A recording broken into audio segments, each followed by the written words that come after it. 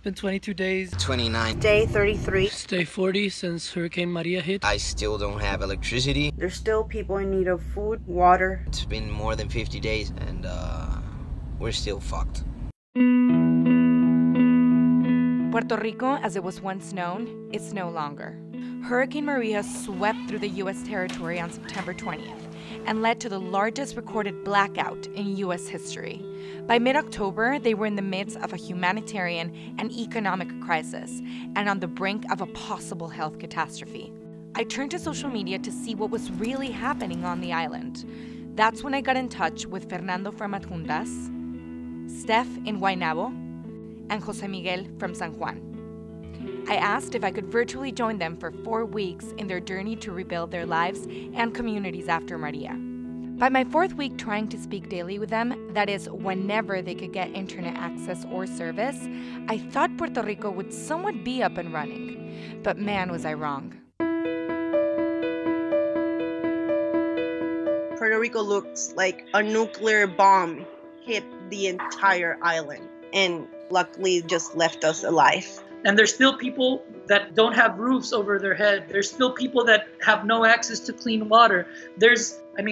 I don't expect to have electricity in my home in the mountains till next year. Like, we took a lot of years backwards. It's been almost 2 months post-hurricane, and this is what we know. About 60% of 3.4 million U.S. citizens still don't have electricity on the island. Federal and local aid has not reached the people who need it most. Government figures regarding missing people and deaths have been misleading. One of the biggest challenges is the blackout. I couldn't imagine going a month without electricity, let alone more than 50 days. So I asked them to show us a typical day without power in each of their neighborhoods. Take a look. Obviously, the fridge is no longer a thing. We do have some dry foods. This is basically how my mom's been able to cook. She has 2 cans, 1 grill. It takes forever, maybe an hour, what would be cooked in 10 or 15 minutes. Some of these solar lamps that we've been using. And we're used to the dark by now. Hi, Melissa. Here's the generator that I'm using to power the fridge and like two fans and charge my phone and my computer and stuff. Gonna put some gas in and start it. I get like maybe 10 hours out of this thing. This is your typical night. You can only hear electric generators, mostly going up until 5, 6 in the morning. If you're not able to afford an electric generator, you're doomed. You won't be able to sleep. You'll go crazy. That's another thing. Generators are really expensive. Normally, they can range from $200 to $700, and that's not even counting the gas or diesel needed to keep them running.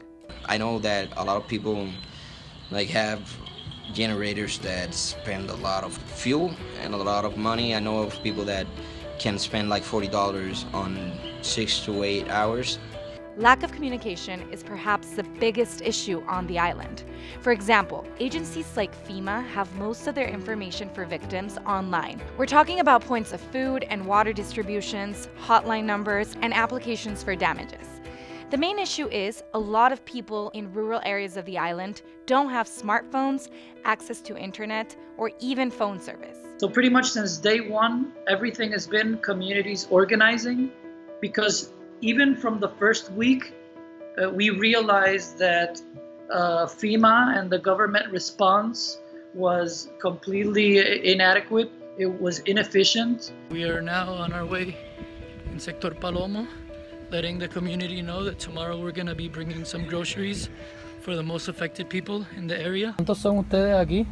Yo tengo 4 nenes y mi esposa son 5. ¿Vivían aquí en una de estas casas? Sí, esa es la casa mía. ¿Esta que está aquí? Sí. Que se perdió básicamente todo, ¿verdad? No, yo perdí todo.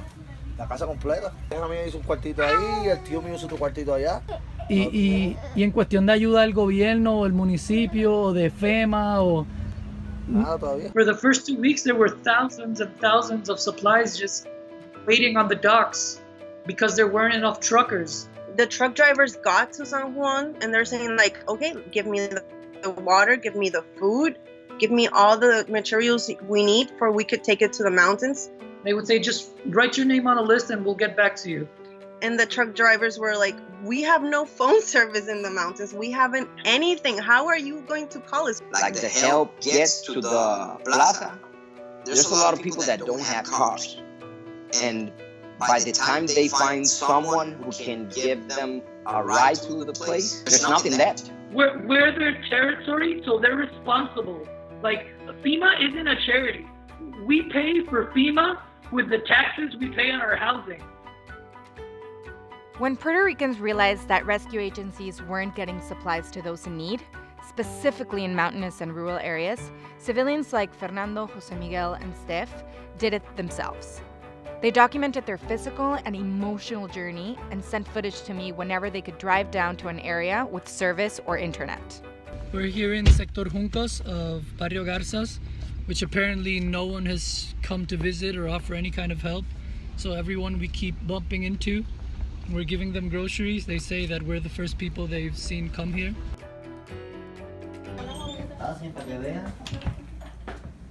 Mira el techo como yo le dije. La cama nueva la perdí. Todo esto lo perdí, todo esto. La ropa. ¿Te gusta la ropa? Mira. Esto está lleno de agua. Lo que eso, para que ustedes vean. Esta nevera que ya no sirve. Suben para acá para que ustedes vean. This is how we are doing the distributions. A month, day 30 after Hurricane Maria, and this is the first time people have been receiving goods and water after this hurricane. Nobody has been able to come here. Gracias por esto, a nombre de mi esposa y el mío.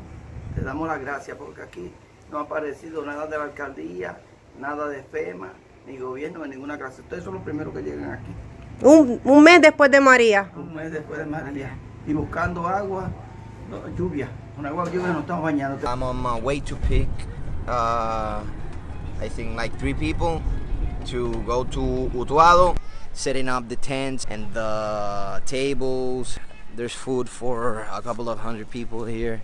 After a few hours, we finally reached Sector Las Minas. There's a massive landslide which has some families incommunicated, so we're gonna have to walk to take the groceries to them. And I already got crazy stuck. Hola, hi. After miles of walking, Fernando reached this family, where the mother of this man suffers from breast cancer. After the hurricane hit, the mayor of Adjuntas came by with the press and promised to send her medicines. They never arrived. Pero entonces el alcalde dijo que iba a traer la medicina. Digo, mañana te mando una compra. Él fue llamado por la prensa. La cosa es que ha pasado un mes y no ha vuelto. No ha vuelto. We have potable water so they can grab for their homes. We've got a little bit of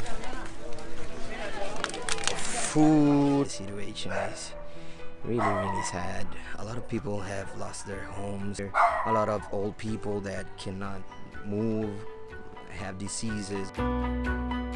We rescued some DirecTV satellites and we just pinched them and we made a fogata and we made a meal, a warm meal for over 50 people. So, Steph, tell me, how did you feel going to these communities and not seeing any local or federal help get to these people? I feel Hurricane Maria kind of like washed away all the blind cover we had and really put out all the lies and all of the bureaucracy our government has. People are dying, people need help. As of now, the official hurricane-related death count is 55. The unofficial could be up to 10 times more, according to the mayor of San Juan. In addition, BuzzFeed News reported that there's been more than 900 bodies cremated since the hurricane, after being classified as natural deaths. I guess they were trying to either, downplay the crisis we're living in or kind of just fit into Trump's narrative that this wasn't this bad a situation. At the first few weeks, they just said 16 deaths. 16 people versus in the thousands. You can be very proud of all of your people. And we know that they weren't counting the deaths due to people that died in the hospitals because of lack of power, people who have died from diseases who could otherwise be treatable, but maybe, lack of transportation, accessibility, or electricity has made everything so much more complicated. We won't know how many of those were from really natural causes or what happened with them. You don't see the transparency in our government, and it's gonna keep happening. I saw the same thing in my reporting. Numbers just didn't add up. The official Puerto Rico police list of missing people by mid-October was 109. But I kept seeing and reaching out to people on Facebook who were still looking for their loved ones, like the father of Gladys Esteves, Gabriel Esteves, from Añasco, Puerto Rico, the loved one of Davina Miranda, Amelia Miranda, from Bayamón. These names were not in the official list, so I called the Puerto Rico police offices in San Juan. I've been on hold for 40 minutes. Now they're contacting me to another department. And waited. And waited. 41 minutes. No response. One woman on Facebook even told me that she was terrified that her uncle had been part of the 911 bodies cremated. The conditions have become so unbearable that as many as 130,000 Puerto Ricans are migrating to the U.S. mainland. Most have arrived in Florida. We have like our heart in our throats just by thinking that Puerto Ricans are leaving. And do you personally know anyone who has left the island? Of artist friends of mine have left. A lot of family members of mine have left. It's harsh. It's a forced exodus. So I know about 30 people that have left Puerto Rico indefinitely, or maybe for the moment, until things come down a bit here. Things are moving really, really slow. And I don't blame like a lot of people that have decided to go because they lost it all. People's day-to-day life has been turned upside down. The most basic tasks have now become extremely complicated. Okay, so you see all this big line? This is the line to go to the bank. My mission today is just something as simple as trying to get cash from the bank. Is gonna take a few hours. Let's go. Like, nothing is working, so we can't get money out tonight or today. I was trying to get food for my fiance's mom. We went to Sam's because they told us they had ice there. When we tried to get in, the line was like all the way around just to get into the parking lot. I couldn't even get inside Sam's. Everything is a struggle. Getting gas in some places is a struggle. Getting water in some places is crazy. Jose Miguel is a single dad and gave us a glimpse of the difficulties of caring for a toddler in these chaotic times. This has been a challenge for me too. Man. Sí, voy por ahí, papi. Yo voy ahorita doy, ¿está bien? But my kid, man, I have to be the best father in the worst conditions. That's why he goes with me to the communities. I know for a lot of people, not young and old, that have kids, it's been really, really a struggle. Because kids get hungry at the worst times. One reason for the shortages and the process being so slow is the Jones Act, a rule that was established in 1920 and is why foreign aid and supplies aren't allowed into Puerto Rico after a natural disaster like Maria. The Jones Act is pretty much this completely antiquated law that controls shipping routes to Puerto Rico. So the only shipments that are allowed to come here has to be from entirely U.S. crew and U.S. shipping routes. Just so you have like an idea, Tylenol, they made Tylenol here. They ship the Tylenol to the United States to pack it. And then they ship it back to us and sell it to us. So we're paying the export fee and the import fee. Plus we're paying the taxes. So it's crazy. Puerto Rico is a commonwealth or territory of the U.S., but not a state. So to be clear, Puerto Ricans are Americans, but they lack one basic right of citizenship: voting. I can't vote for the president. No one living in Puerto Rico can, but Puerto Ricans can go to war for the United States. We have a voice in Congress, but we don't have a vote. The way Trump came and completely disrespected our people, and I didn't choose him. I'm not allowed to vote for him. I mean, even before addressing Puerto Rico, he was talking about the kneeling football players for a week, while here we were facing a utter catastrophe. The home of Steph's dad was shattered by Maria. Steph was helping him through the FEMA online application process to get him reimbursed. The inspector came. The FEMA inspector? Yeah, the FEMA inspector, but it's not FEMA. It's another company subcontracted by FEMA. I tried to check up on the status. They told me that I couldn't check the status because it was made by another subcontracted company. I called this company WSP, and they told me that they don't have anything on. Then I call FEMA back and they're like, no, I don't have anything on him. I'm just gonna give him his $500, which is nothing because he lost everything. FEMA has extended their online application deadline for disaster relief for 120 days. I emailed them to ask how people without access to internet or electricity will fill out their applications, but got no response.